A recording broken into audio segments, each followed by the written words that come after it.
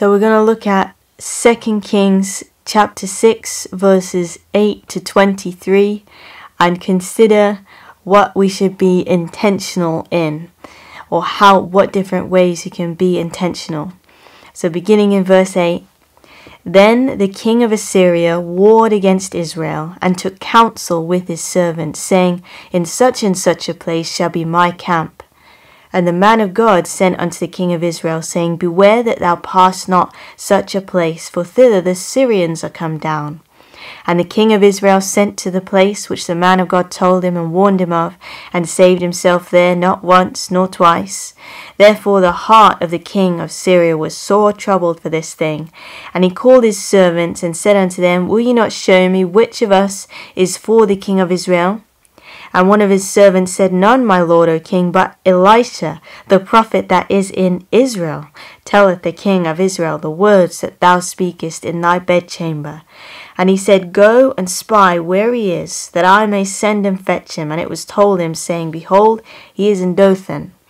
Therefore send he thither horses and chariots and a great host. And they came by night, and compassed the city about. And when the servant of the man of God was risen early, and gone forth, behold, an host compassed the city, both with horses and chariots.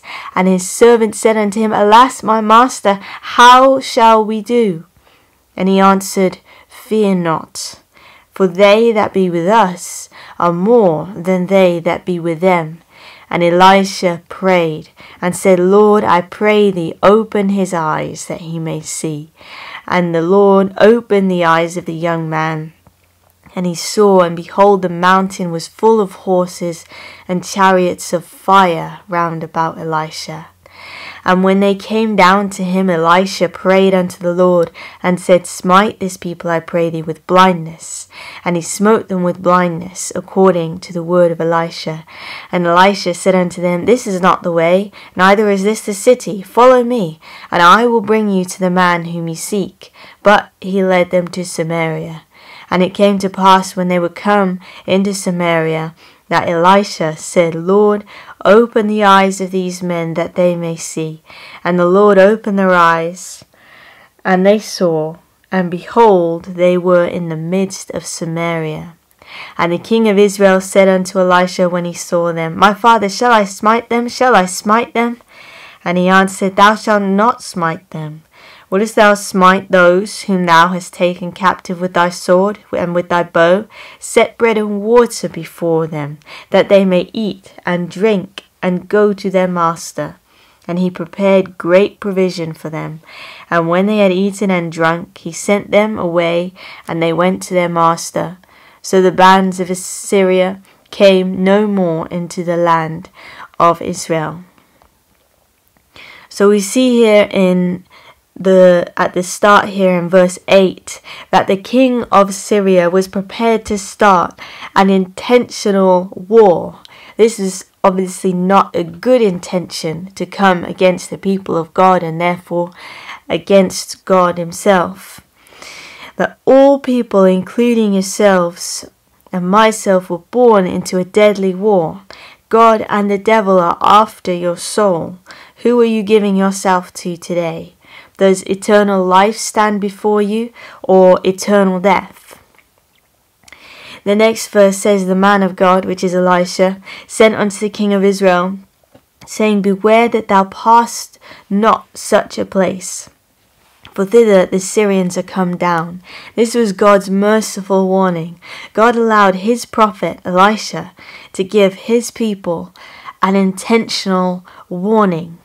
And God gives us an intentional warning in his word, telling us that we are headed for hell, but through Jesus Christ we can have eternal life.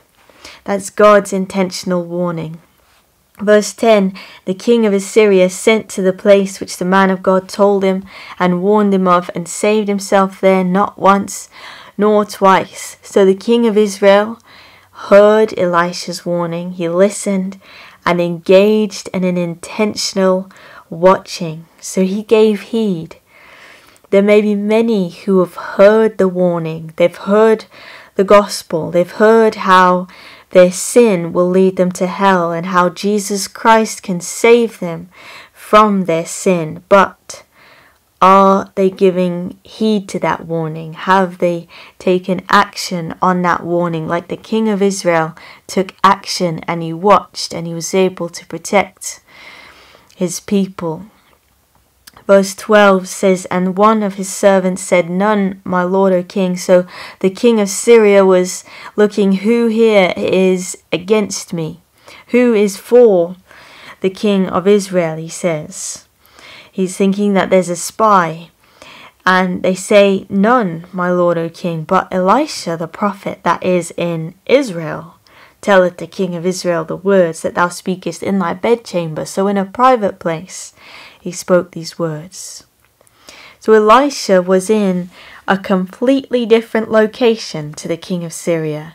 So how did he know his plans? Well, God miraculously revealed him to Elisha. Nothing can be hidden from God. Psalm 139 verses 1 to 4 says, "O Lord, thou hast searched me and known me. Thou knowest my downsetting and mine uprising. Thou understandest my thought afar off. Thou compassest my path and my lying down, and art acquainted with all my ways. For there is not a word in my tongue, but lo, O Lord, thou knowest it altogether." Nothing can be hidden from God.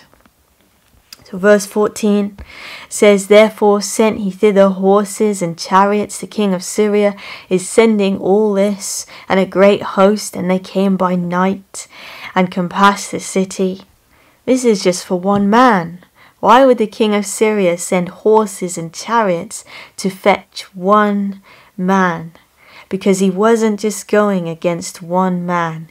He was going against God. And that's how it is. When the devil, when the darkness, when somebody tries to come against you, when you're living and walking with God, they're not just coming against you, so you need not fear. They're coming against God. So the king of Syria sent all these horses and chariots, and a whole great host.